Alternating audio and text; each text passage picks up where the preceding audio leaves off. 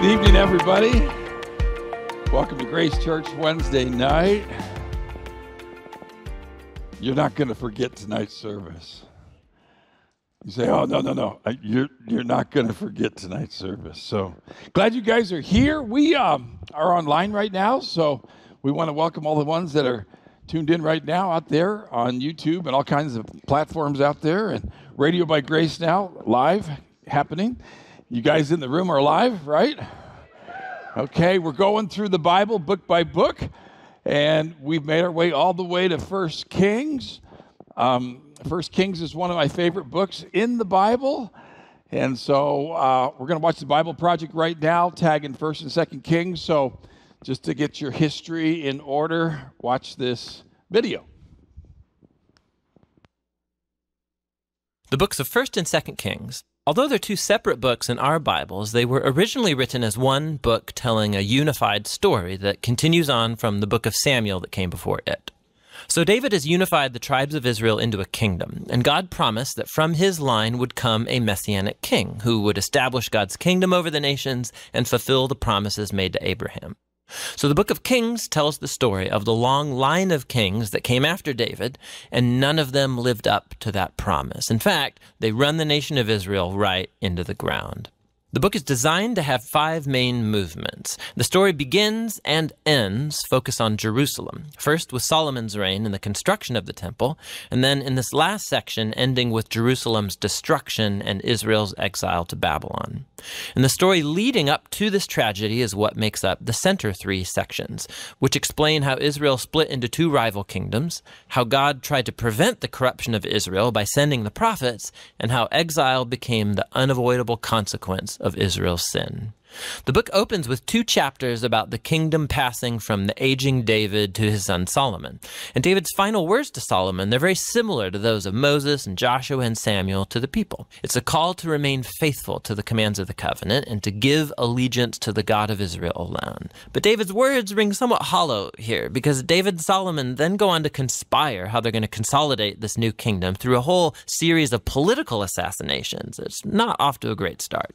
Solomon's brightest moment comes when he asks God for wisdom to lead Israel, and he even completes David's dream to make a temple for the God of Israel. Here the story actually stops and describes the design of this temple in detail, just like the tabernacle design in the Torah. There's all these gold and jewels and depictions of angels and fruit trees. It's all symbolism echoing back to the Garden of Eden. It's the place where heaven and earth meet, where God's presence dwells with his people. But no sooner does Solomon finish the temple that he makes some really horrible choices, and the kingdom falls apart. He starts marrying the daughters of other kings, hundreds of them, for political alliances. And then he adopts their gods and introduces the worship of those gods into Israel.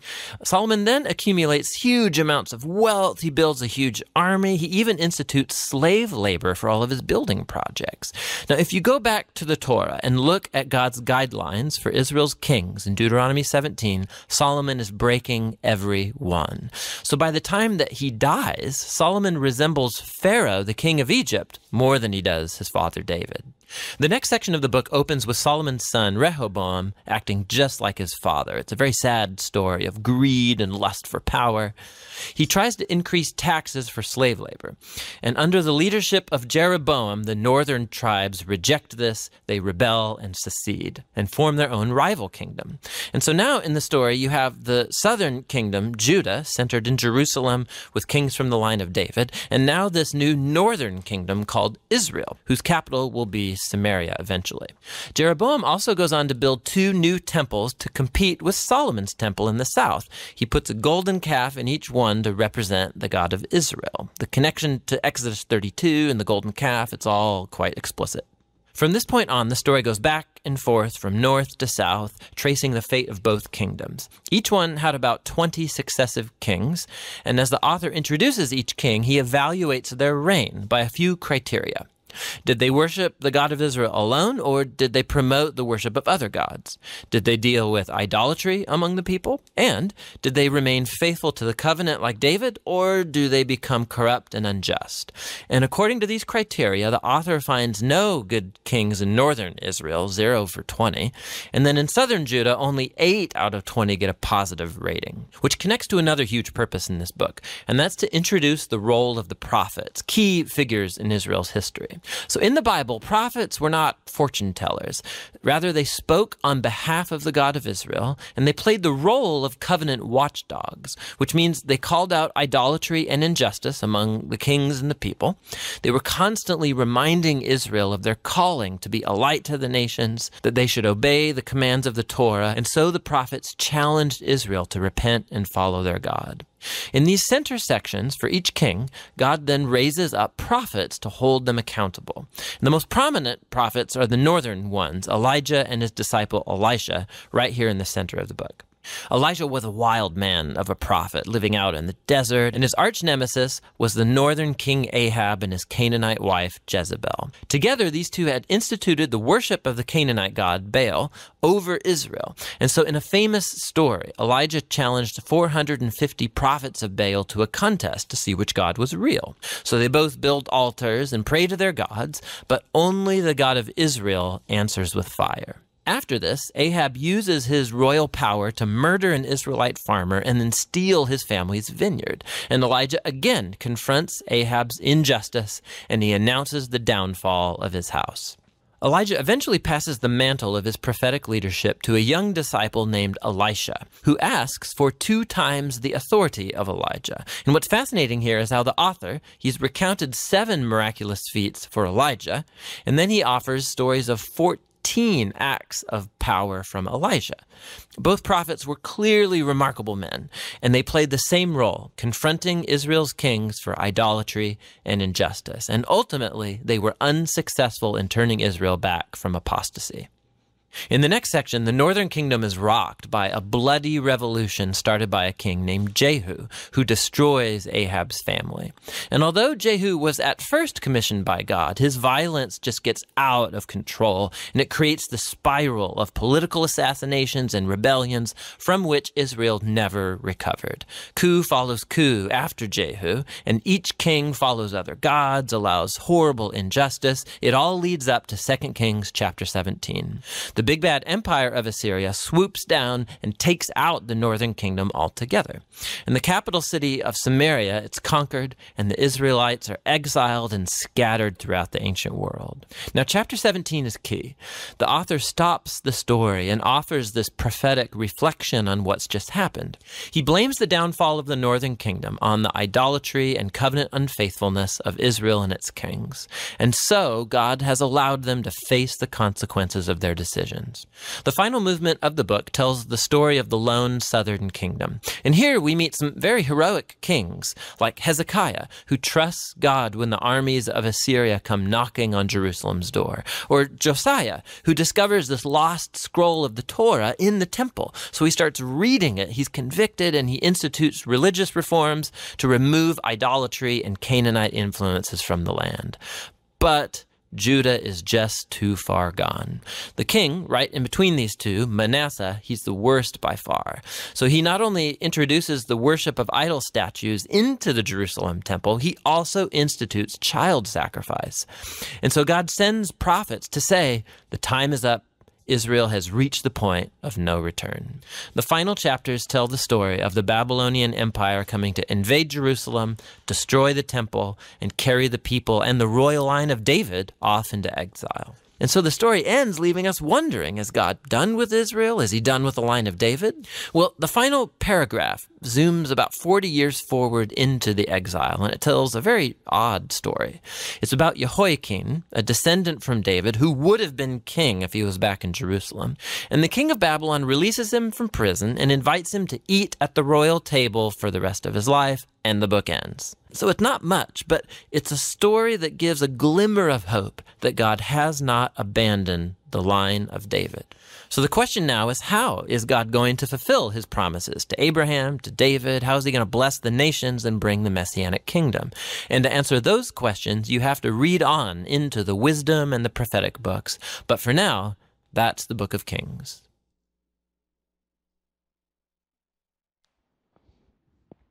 Nobody clapped. You say, well, that's so long ago. That's so much information. Well, guess what? Out of 1st and 2nd Kings, eventually you get a Savior. His name is Jesus. But every part of Scripture is written to get our focus on Jesus and you. So sure enough, when you're reading your Bible, I don't care if you're in Deuteronomy or Revelation, there's stuff for you there. And the Holy Spirit can tell you exactly what it is when you need to hear it. So what I like about it, okay, we're going to cover the history. I'm going to give you information, but that's not why we're here tonight. We're here to have transformation in your heart. Okay, I got a couple over here. To have transformation in your heart, watch this, so that you'll look more like Jesus on Thursday than you do right now Wednesday night in church. You say, Bill, it's been a hard day. Well, you talk to me. You don't know about my day. But I hope I look and sound and act like Jesus. I mean, that's the bottom line, right? I could sound like hell tonight. You might have sounded like hell today. Now, Pastor Bill, you can't say that. I'm not gonna. The Bible will. The Bible will. I don't have to add to it or take away. And so I get to look at 1 Kings, and then I think, okay, what do I need? What do I need to focus in on for you guys tonight? How about 1 Kings chapter 3? Take your Bibles, turn with me to 1 Kings in chapter 3. That's going to be on page 410 of a seatback Bible. So if you don't have one, grab one right out of the seatback in front of you and turn to page 410. We're in 1 Kings chapter 3. We'll start in verse 4. So I picked Solomon to study this chapter, find out how it overlaps with our lives and what we can learn from Solomon and then James tonight. Do you mind if I jump right to the punchline? In case you get mad and you don't want to hear about a sermon from hell. The sermon's not from hell. I pray the sermon's from heaven. But how will you know if it's from hell or heaven? How will you know? That's what I want to figure out tonight with you guys. But how will you know whether your heart's from hell or heaven? How will you know? How will you know? Matter of fact, how do you know what's really going on in your heart? How do you know? How do you know? Oh, it's not what you think. It's what you say. Over and over and over again, Jesus talks about that. Can I see Luke chapter 6 and verse 45? These are the words of Jesus. A good man out of the good treasure of his heart brings forth good. And an evil man, out of the evil treasure of his heart, brings forth evil. For out of the abundance of the heart, his mouth speaks. Translated, all you have to do is hit rewind right now on the recorder. You all have a recorder in your brain. Just hit rewind. Go back to this morning, hit play, fast forward 2 or 3 times forward, and then listen to your words today. Your words today will reveal what really is filling your heart. Can I hear an amen? And so if you have a problem with what you hear yourself saying today, the answer is always Jesus and his Holy Spirit. and his word. So that maybe tomorrow your recording will sound better at 7:30 tomorrow night. It'll sound more like Jesus than it did today. Hey, Nick, do you mind if I pick on you? I'm going to pray. That's kind of the intro. But I'm going to pick on Nick. Did you guys notice that Elisha in the video looks like Nick? Not Elijah. Elisha in the video looks like Nick. That's a compliment, Nick. You know, Elisha is one of the greatest prophets. And Nick, by the way, is a prophet. He's a preacher. He might not tell you the future, but he'll forthtell. The main job of a prophet is to forthtell the word of God. That's a prophet. Nick, I'm sorry, but I might have to pick on you later because you know what? There's a greater judgment for you. Do you know why? Because you're a teacher of God's word. There's a stricter judgment for me. Matter of fact, for anyone in this church, you teach, you lead, you represent the Lord, there's a greater accountability. You represent Jesus. Oh, you work for the church?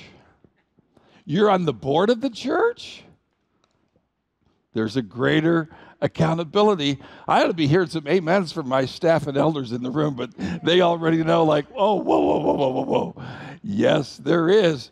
We had better learn from Solomon and wisdom what that's all about. Amen? Father, I pray tonight that whatever the recording of our heart today, of our words today, whatever that is, I'm grateful that because of your Son, we can come quickly, Lord. And some of us might be encouraged. Some of us might be really kind of discouraged when we hear the words we use today.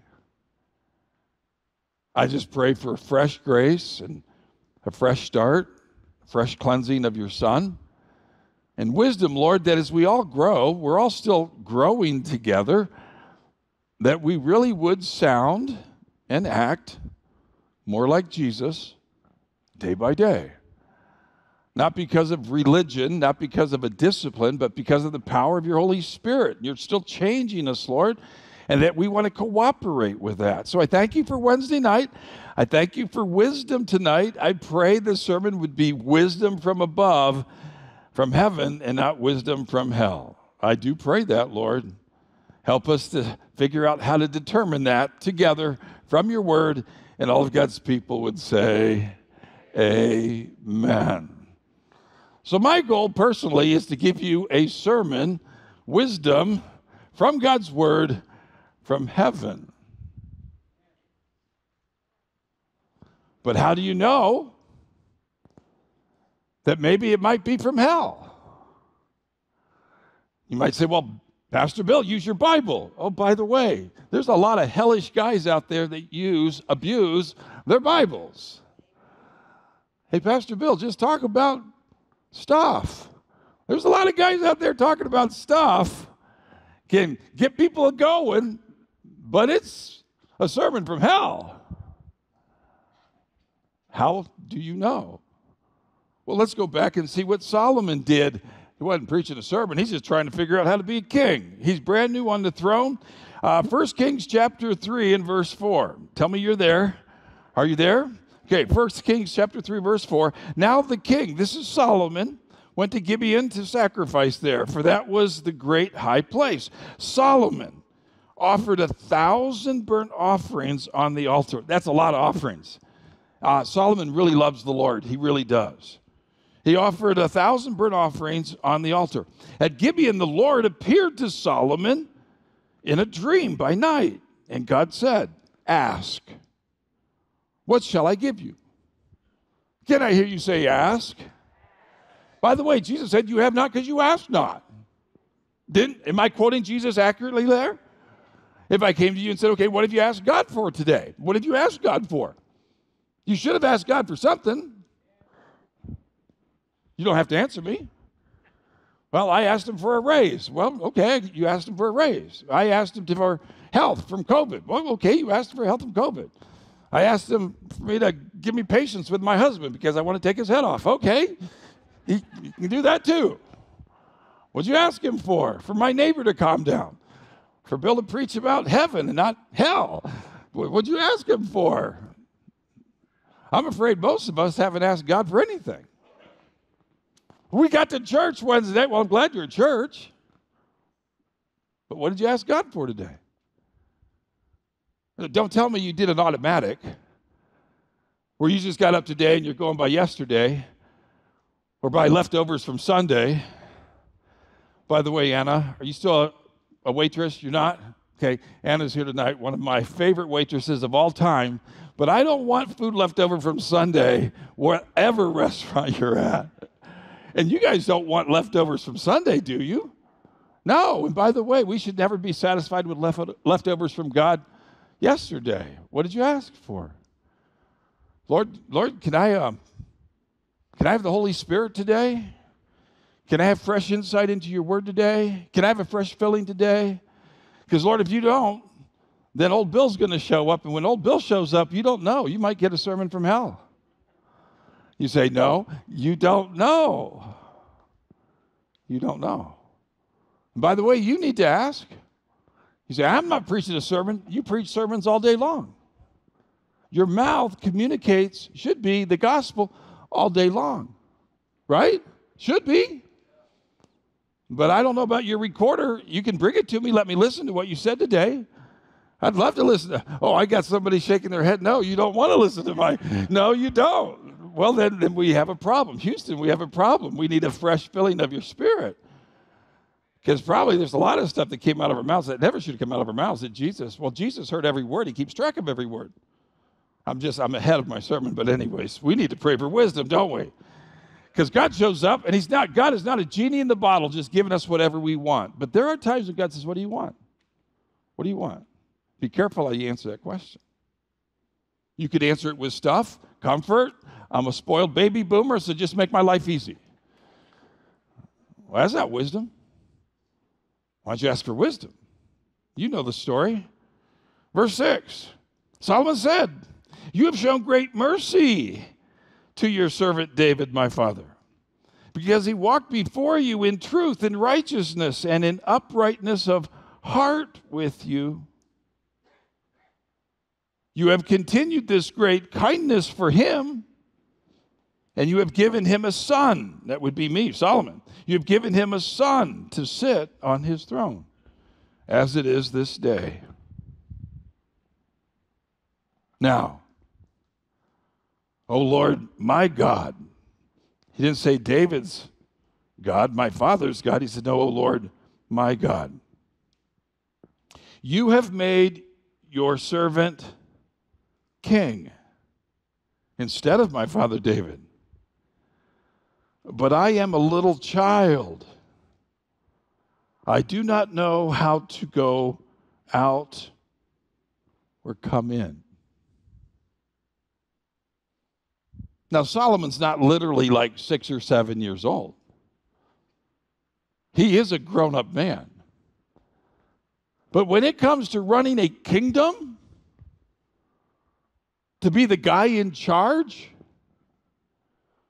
and that you're following in the footsteps of David, and in humility, you come to God like a child. Lord, I don't know how to go out. I don't know how to come in. I don't know what this means to be king. The position you put me in, I don't know what that means. I kind of have an idea. I read the history book on my dad, but I don't know how you want me to act, how you want me to function, what time you want me to get up, where you want me to go, what you want me to say. I don't know how to come in and out. Isn't that the truth? You say, well, I'm glad I'm not king. Now, whoa. Who's king of your house? Hey, husbands. Well, let me guess. All of you could write the book of marriage, right? You got it down. I tell you what, I've been married 45 years. I'm still trying to figure out how to go out and come in. Hey, Lord, I need some help. Oh, your wife. Oh, you're a child. You're a parent. You're a grandparent. You're an employee. You're a student. You're a staff member. Well, what book did you read to tell you what to do? Well, the Bible, amen, amen. But can I not be honest? Don't we need to pray the same prayer at some point in time? And probably every day. Lord, would you be in charge of my life? I'm coming to you like a child. I don't know what you want me to do. I don't know how to do it. So as I'm going out and coming in, Lord, would you please, would you help me today? Practically, experientially,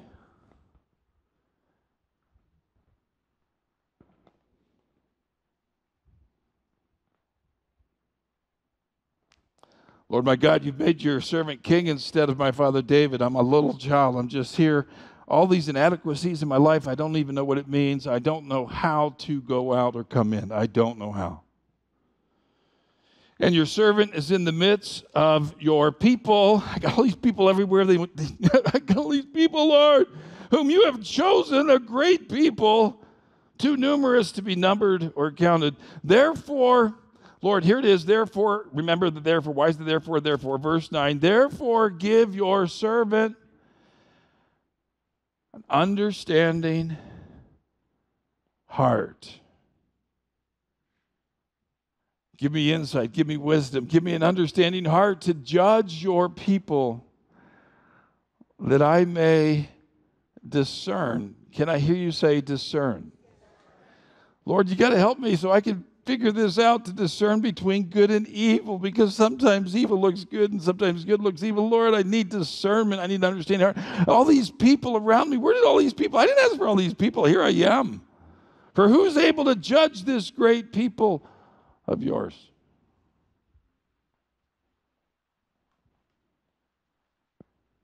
There's people watching you.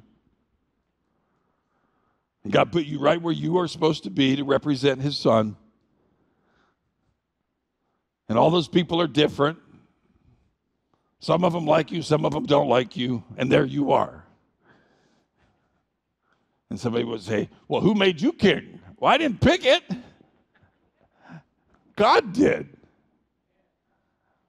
By the way, I did not pick my gift. I did not pick my gift. God gave it to me. I hate to burst your bubble. I didn't pick Amarillo. I didn't. 42 years ago, God picked it. Ticked off my brother. Now he has to live here with me. Wow. I think I picked Cindy, and God says, no, I selected her for you, and all that kind of stuff. Okay. And then all these people, Lord, I don't know why you send these people.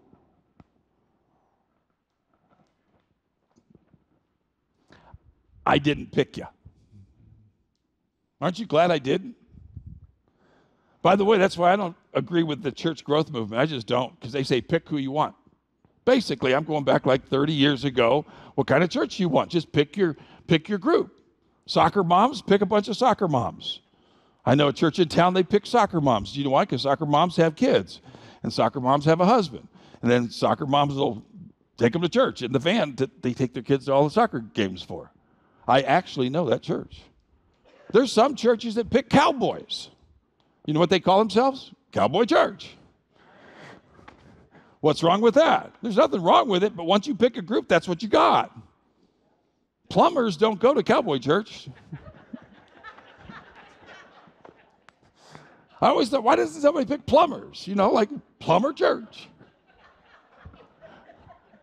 You could pick lawyers, but then there'd be nobody there when you do church, like the lawyer church.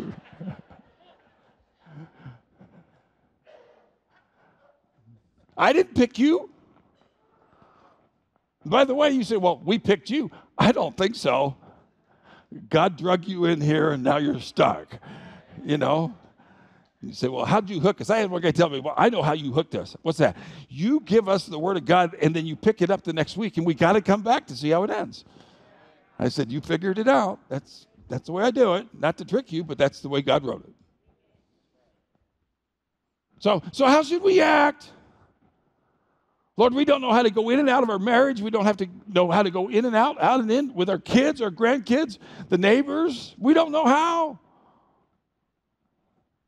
Church, we don't know how.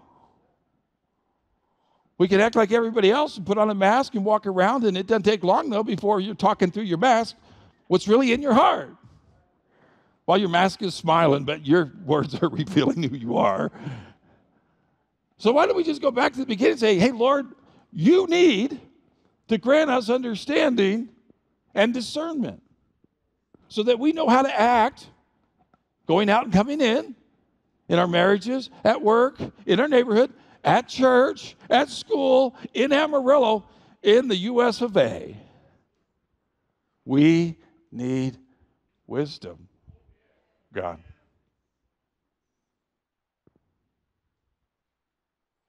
You know the great part about asking for wisdom? God didn't say, well, let me think about that.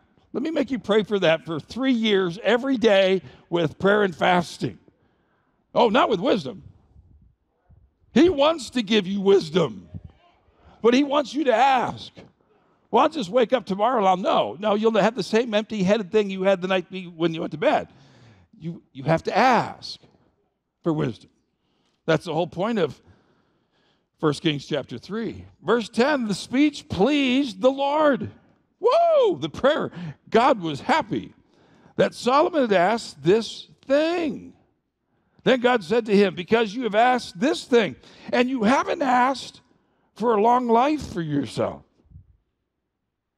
nor have you asked to win the lottery for yourself, nor have you asked the life of your enemies, but have asked for yourself understanding to discern justice. Can I hear you say discernment? Lord, that's what we need. We need wisdom to discern. Verse 12, behold, I have done according to your words. See, I've given you a wise and understanding heart. Can I hear an amen? I'll give you a wise and understanding heart. I will. And by the way, that's the Lord Jesus Christ. He is our wisdom. He changes our heart. But oh, how we need the Holy Spirit. We need the Holy Spirit. Lord, would you give me wisdom? Would you give me understanding? Would you give me discernment so I know how to go out and in on social media? God might just say, turn it off. Well, Lord, we can't turn it off. People are watching YouTube right now. You better have discernment. Well, not when I get with my sisters and we just have our bull session. You better have discernment. Not with the guys at break time and it's just the guys around the water cooler and then we're just really going to talk. You better have wisdom and discernment. How to go out, to come in. I just thought, I know this is so old school, just went through my brain, but I got to throw it down. Because there's a trucker family in our church, and bless them, but I can hear them going, breaker, breaker. You know, I don't even know if they do breaker, breaker anymore. Smokey and the Bandit. But whatever you're on, whatever phone, whatever communication, whatever is coming out of your heart, it's got to get through that filter. God, give us discernment and understanding, I pray, in our heart. And God was pleased to do that. And then he says, let's see where I left off. Behold, I've given you, according to your word, see, I've given you wise and understanding hearts, so there has not been anyone like you, Solomon, before you. Shall any like you arise after you? I have also given you what you have not asked. I'll give you a bonus. Both riches, they're coming. Honor, it's coming. So that there shall not be anyone like you amongst the kings all your days. So if you walk in my ways, keep my statutes and my commandments, as your father David walked, then I will lengthen your life. You'll live longer. Then Solomon awoke. Whoa! Indeed, it had been a dream. And he came to Jerusalem, stood before the ark of the covenant of the Lord, offered up burnt offerings, offered peace offerings, made a feast for all his servants. Can I hear an amen?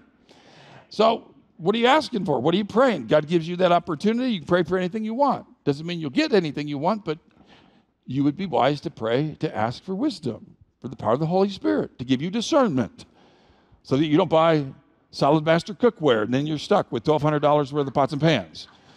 You say, you can't say that. Well, that's what they cost back when I used to sell them in Bible college, but now they cost a whole lot more than that. You need discernment, right? Can you hear an amen? See, right now, you don't know whether this sermon's from hell or heaven yet. You don't.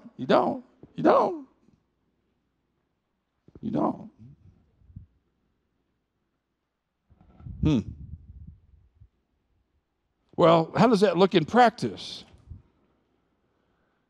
I mean, if you really got the wisdom, how does that look in practice? Well, the very next story. I love this story. It's like one of the first Bible stories I remember when my great-grandmother used to give us, that Bible that had the pictures in it and stuff, and she would tell us this story. Then my grandmother would tell us this story. And then I can remember like the Bible and the pictures, and Solomon prayed. He was a young king, prayed for wisdom. And then these two prostitutes, I don't remember my grandmother saying prostitutes, but they were two harlots. They were prostitutes. They both get pregnant. Ooh, out of wedlock. Well, that's interesting. They both have babies. Well, that's interesting. And then they both somehow are sleeping with their babies. I get that. Mom sleeps with her baby. But one of the prostitutes rolled over on her baby and killed her dead. Well, her son died. She smothered her son. And so you know what she did? She went and got the live baby from the other prostitute, and she put her dead baby there. You know what that is? That's yuck. You don't want a roommate like that. But it's a true story. Don't you love the Bible? You can't make that up. So there's Solomon praying for wisdom, and then here come two prostitutes, because, the one wakes up and says, my baby's dead, and the other one's going, and then she looks and says, this ain't my baby, this is your baby, and I got my baby. And so she throws a fit, they throw a fit, the police come, and they don't know what to do with them, so they haul him down there to the king's court. And so here you are, just a pastor, you're just on your neighborhood block, you're just trying to do it, and here comes two screaming women. By the way, the ministry's never boring. Life's never boring. And one should be screaming. Do you know why? She stole my baby.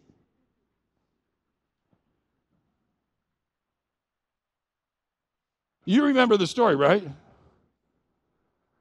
Solomon's listening. They're both yelling, mine, mine, mine.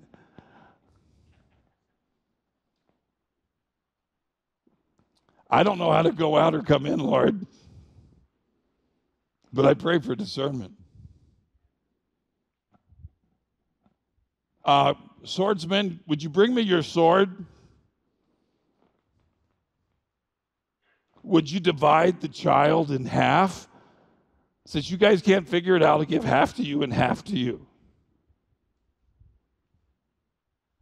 And I can see the swordsman raising his, it is my imagination. When he's about to slice the baby in half. And then the mother says, no! She can keep my baby! She can keep the baby! No, no, no, no! Another one says, go ahead and slice him. Because she lost her son. And of course, wisdom and discernment. And Solomon says, give the baby to the one that was going to give it away. That's the mom. You need that kind of practical wisdom on Thursday. Tomorrow. Now let me be a prophet. I'll be a prophet right now. I'll bet tomorrow you're not going to have two prostitutes come to you screaming about a baby. And if you pull out a sword, every social media is going to be mad at you for whatever you decide. So the application kind of stops with Solomon and the baby in that regards. But you're going to have people coming to you screaming about something.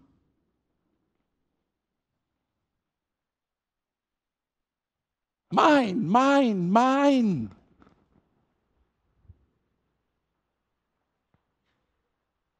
And by the way, they want you to be on their side.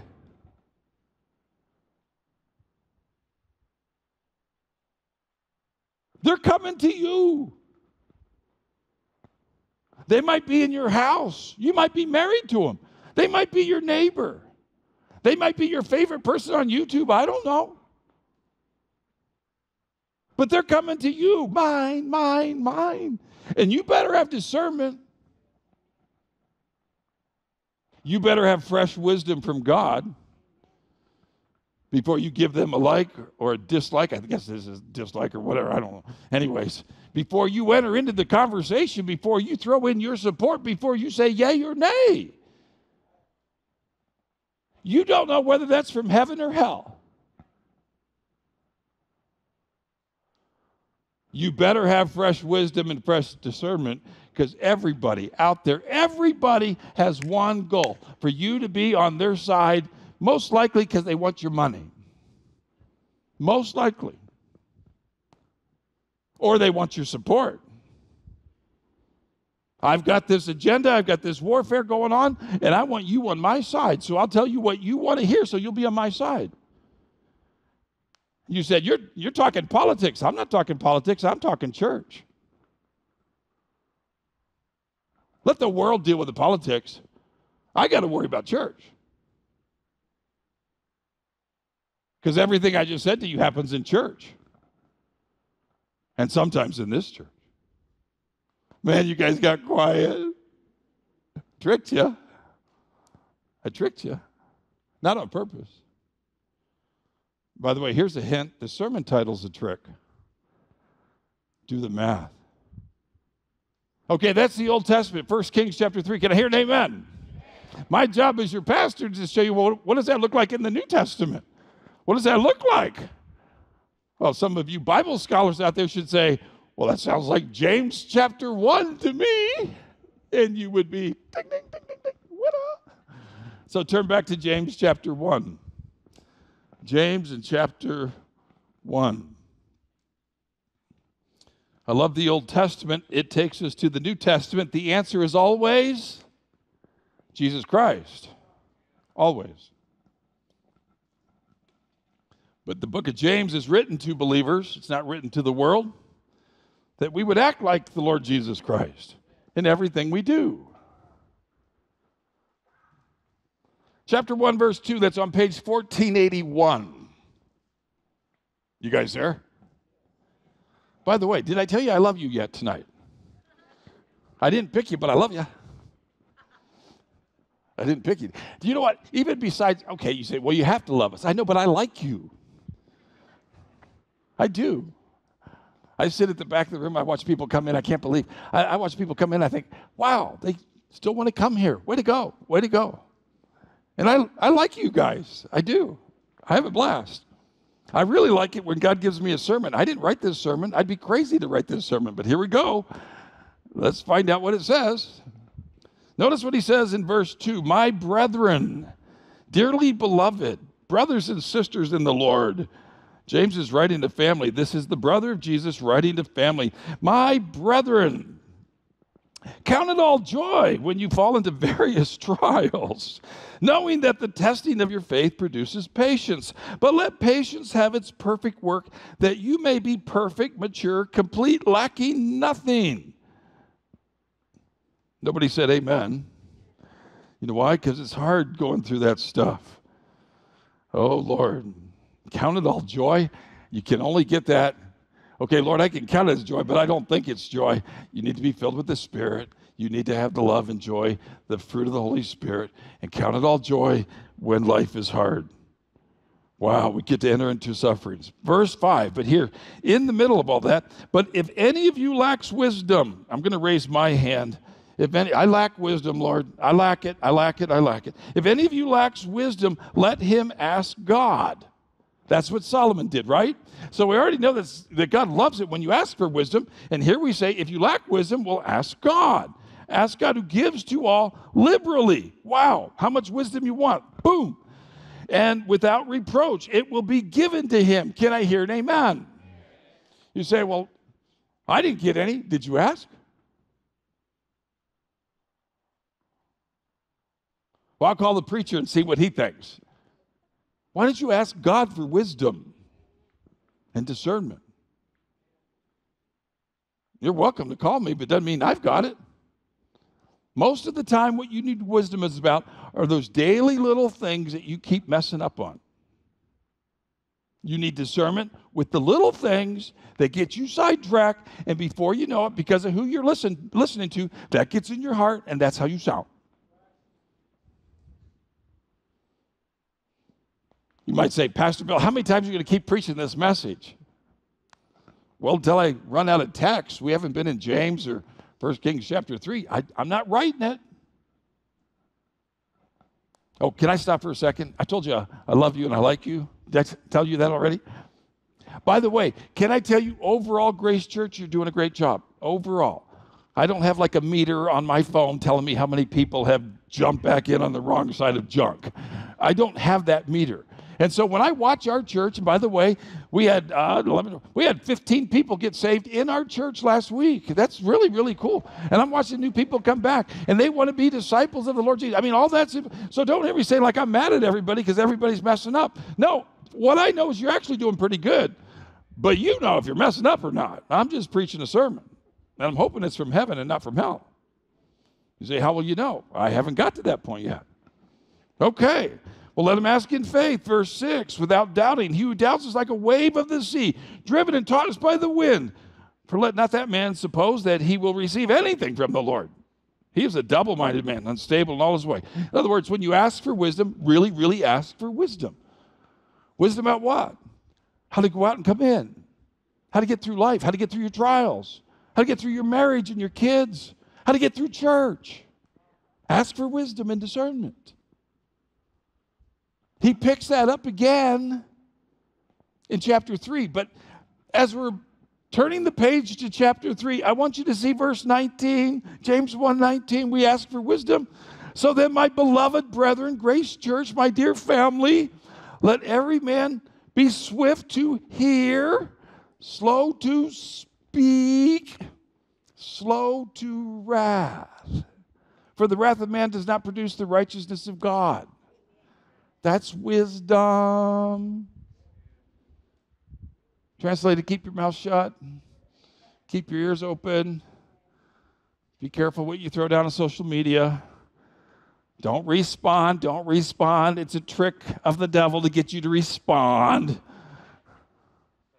Algorithms will drive you crazy. And slow to wrath. I need wisdom, the Holy Spirit. Slow to speak. Quick to hear.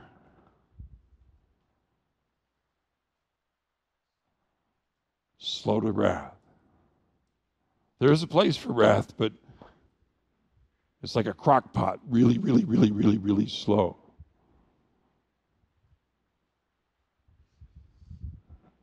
The other thing, don't miss it, verse 22, be doers of the word. Be doers of the word, not hearers only. I went Wednesday night, I heard everything he said. Well, be doers of the word, not hearers only, deceiving yourselves. Don't be that, don't be that. Ask for wisdom, quick to hear, slow to speak, slow to wrath. Doers, chapter 3. Wisdom, how do we know? How do we know? Chapter 3, verse 1, my brethren. He's already said that. Matter of fact, not only that, but he called them beloved brethren. He's reminding them, he's reminding who he's talking to, my dear family, my brethren. These are my bros, my brethren. Let not many of you become teachers, knowing that we, teachers, receive a stricter judgment. Be careful, be careful. Be careful. I don't care if you're teaching in Treehouse or the youth. Be careful. Singing on the worship team.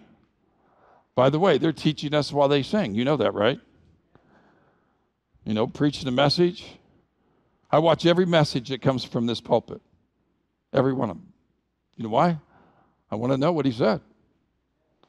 Not just if it was out of the Bible, but I want to know how he said it.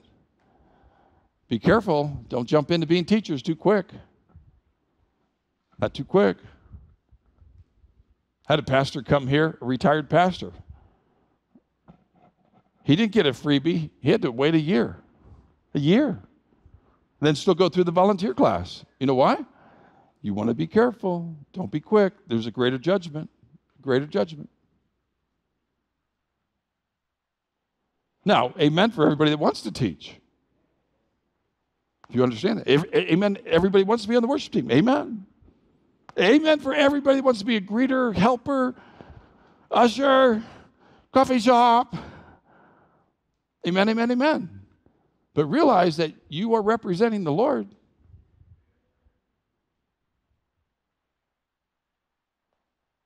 If I said it this way, we need more wisdom than the other ones. Right?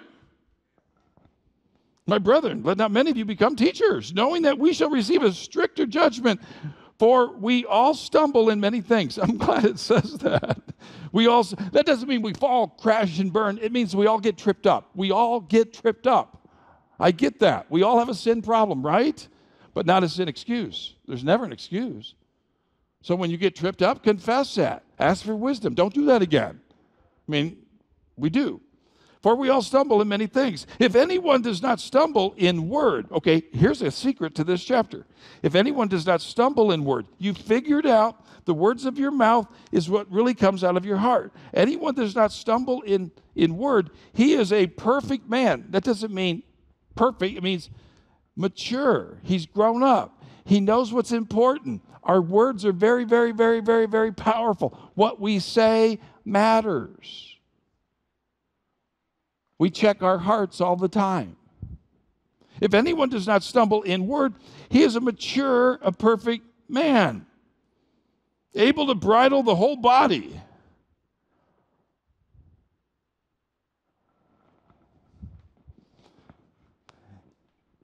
You get the tongue thing down? Ain't no problem with the hand thing. Oh man, I can tell this hand to do whatever I want it to do. The hand doesn't do whatever it wants. No, I got this thing figured out. So this thing. Well, how'd you get this thing figured out? Well, this thing only says what this thing is full of. So if I'm smart enough to pray for wisdom, confess, Holy Spirit, would you help me? And then I have to listen to my words. And would you please convict me quick when the wrong ones are coming out? And I've been doing this for 50 years. This doesn't happen in 50 minutes after you get saved. So if you just got saved last week, okay, there's extra grace for you. But by the way, if you just got saved last week, you're already realizing you can't cuss like you did 2 weeks ago. Because this has changed. If you're still cussing like you did 5 years ago, you need to get saved. I'm just talking. So cussing's easy. That's easy to get the cussing done. It's all that other little stuff. So hear me. That takes time and wisdom and the power of the Holy Spirit.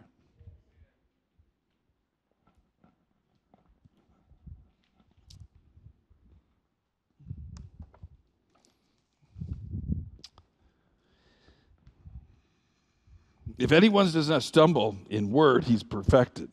He's a mature man, able also to bridle the entire body. That's the goal. Indeed, we put bits in horses' mouths that they may obey us. And we turn their whole body. You got this big, powerful stallion, just have this one little bit on the tongue. Whoa, that horse will listen.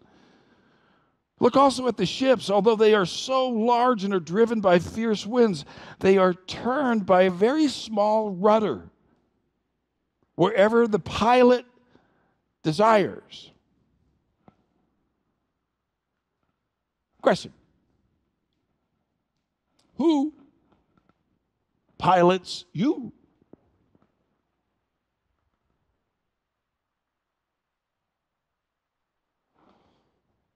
You might say, well, nobody pilots me.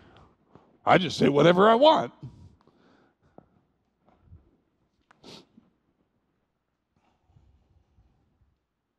Somebody came up to John Wesley one time. and told John Wesley, this lady told John Wesley, I think God has given me a talent to say whatever I want to people. You know what John Wesley told her? I think God wants you to bury your talent.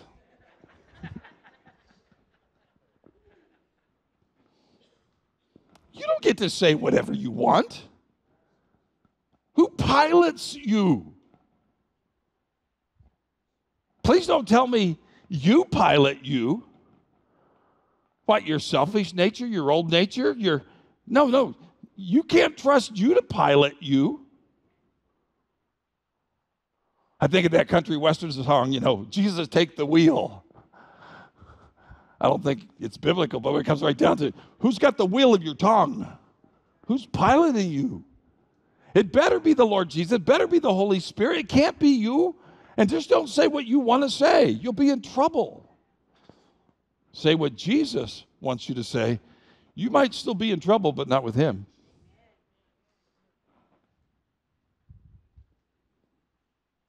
Even so, verse 5, the tongue is a little member. It's a little tiny member. And boasts great things. Stupid tongue. See how a great forest, a little fire kindles? And the tongue is a fire, a world of iniquity. The tongue is so set amongst our members that it defiles the whole body. It sets on fire the course of nature, and it sets on fire by hell. Does your Bible say hell? My Bible says hell. I guess he's writing to a bunch of hell's angels. He's writing to the church. Teachers in the church. You got everybody lit up on fire because you got a tongue from hell. Oh. For every kind of beast and bird and reptile and sea creature of the sea has been tamed by mankind. But no man can tame the tongue. No man can tame the tongue. It is an unruly evil. It takes the power of the Holy Spirit to control your tongue. You can't control it. You can't.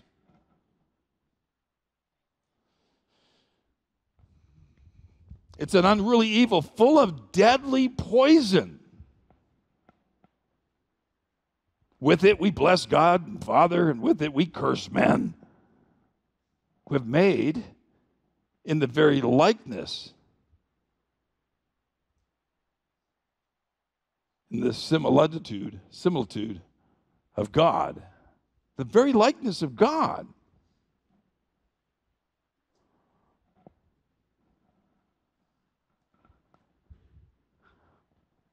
Are you sure I can't curse him, though?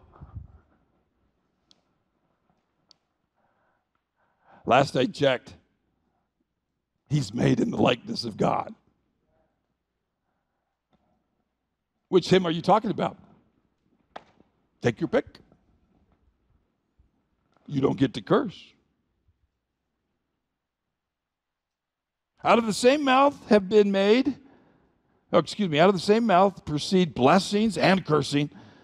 My brethren, these things ought not to be. Notice he's writing to his brother, his family, his homeboys. My brother, these things ought not to be. They shouldn't be. They shouldn't be. Can I hear an amen? They shouldn't be. They shouldn't be. They shouldn't be. Does a spring send forth fresh water and bitter from the same opening? Can a fig tree, my brethren, bear olives, or a grapevine bear figs? No.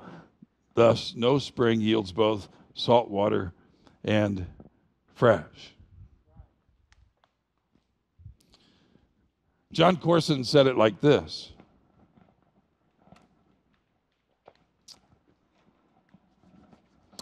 When you hear gossip,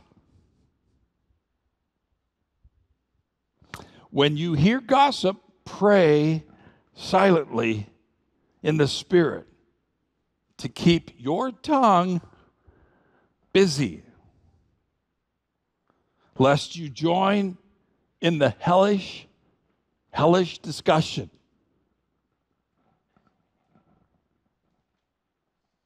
If I listen to gossip, to put downs, I'm actually an accomplice in that fire ignited by hell. But if I refuse to listen and pray instead, the water of the Spirit douses the fire of hell, and the conversation dies.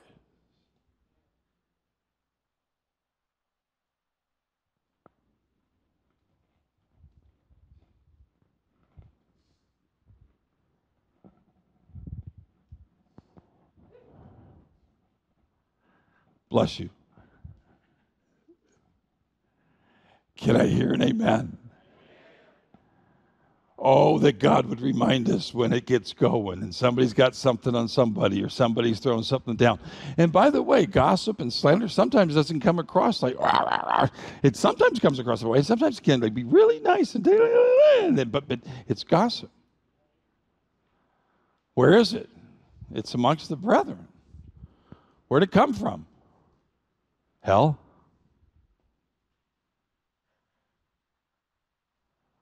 Well, somebody better put it out. Well, that somebody's you. What do you want me to do? Pray for the Holy Spirit so that what you say or what you contribute, we'll put it out. Well, what if I can't put it out? Well, then you need to walk out. I'm not joking. I went to a pastor's conference once. There's thousands of people there. It got so bad. Everybody's laughing so hard. It was from hell. I took my wife. We stood up. We were right in the middle of the conference. We walked out. I don't have to sit there. You say, when was that? 38 years ago in Dallas. I can even tell you the speaker. If you're in the middle of a conversation from hell, then you either need to put it out or walk out. Amen? Wisdom and discernment.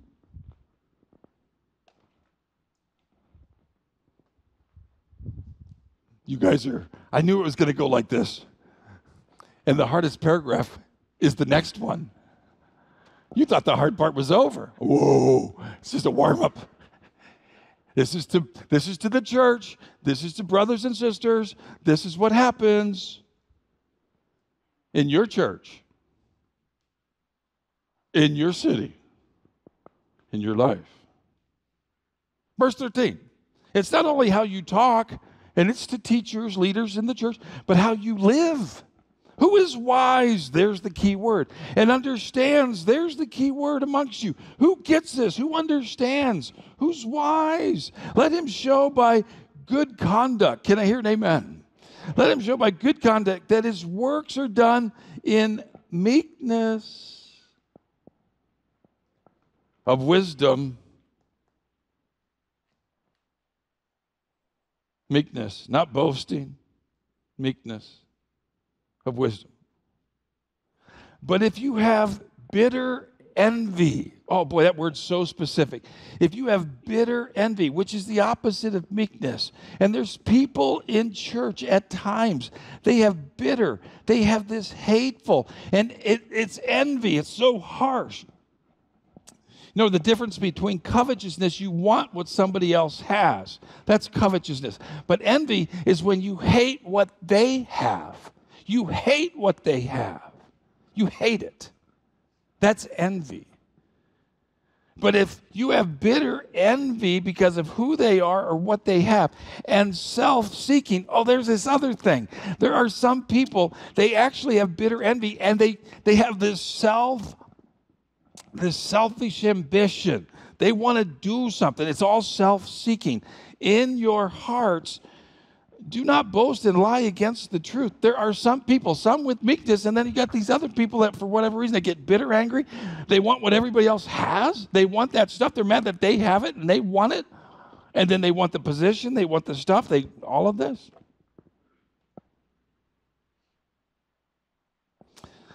Verse 15, this wisdom of that little paragraph does not descend from above, but is earthly, sensual, demonic. Is that what your Bibles say? The brother of Jesus, writing to the church. Yep. Instead of meekness, it's bitter envy. There's a jealousy. And that turns into demonic, earthly, sensual conversations with the tongue.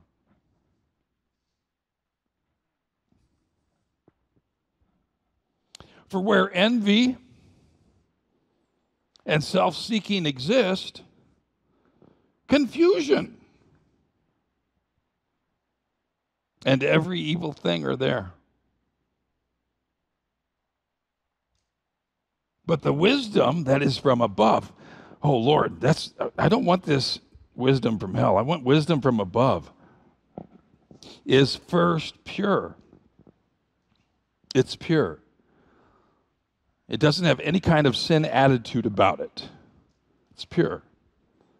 The wisdom from above is peaceable. The wisdom from above is gentle. The wisdom from above is willing to yield. Willing to yield. There's not a stubbornness. There's not an obstinate.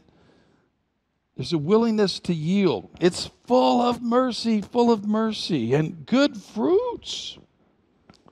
Without partiality, doesn't have a judgmental spirit. Without hypocrisy. It's not pretending. It's the real deal. Now the fruit of righteousness is sown in peace by those who make peace.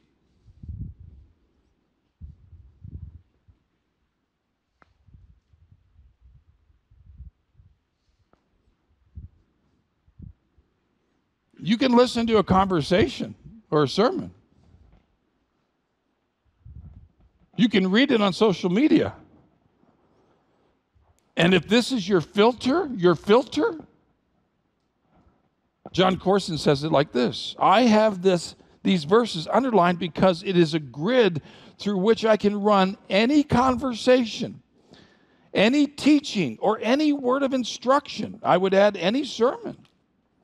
If there is envy and strife and tension and confusion in what I hear, then I know it's from hell. But if there is purity and peace and righteousness and mercy in what I hear, I may embrace it, being from the Lord. May God give us wisdom. May our words, as well as our actions, reflect His goodness, His gentleness, and His grace. Amen.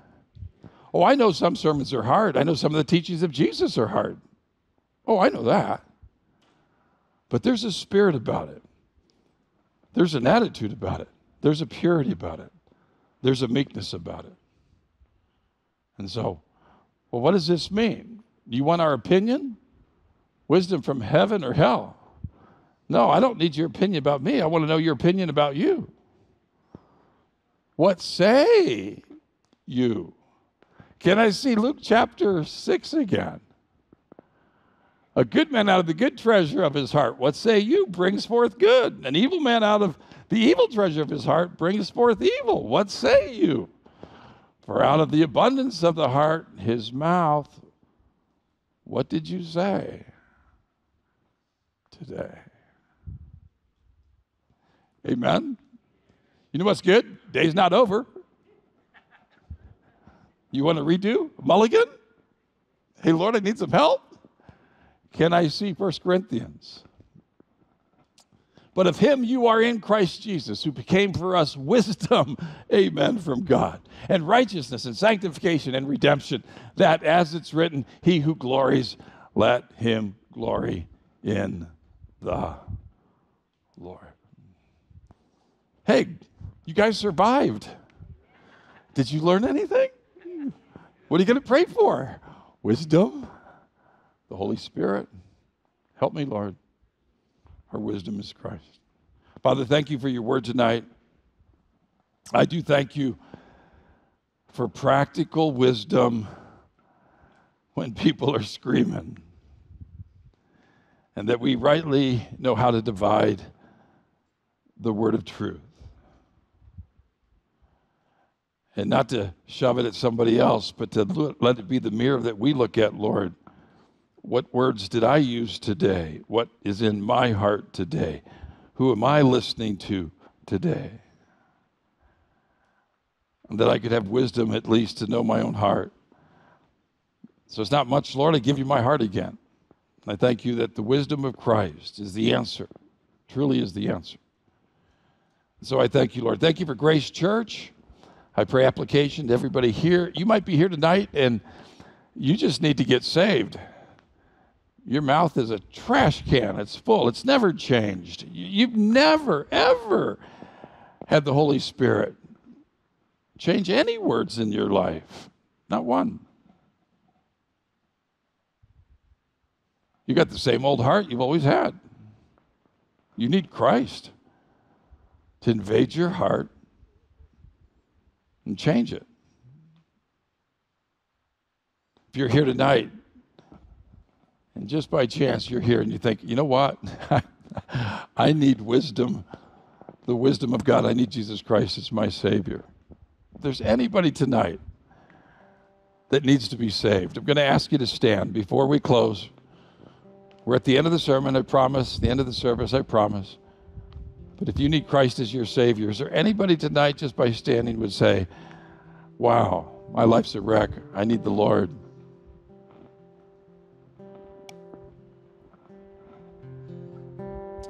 Thank you for tonight, Lord.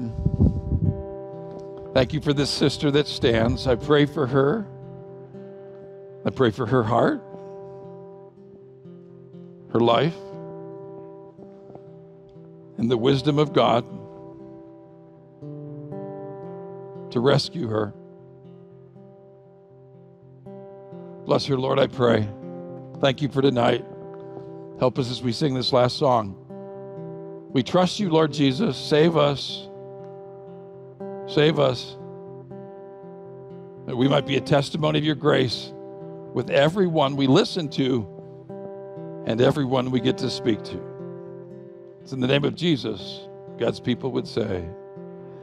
Guys, would you thank my friend that would stand and bless her?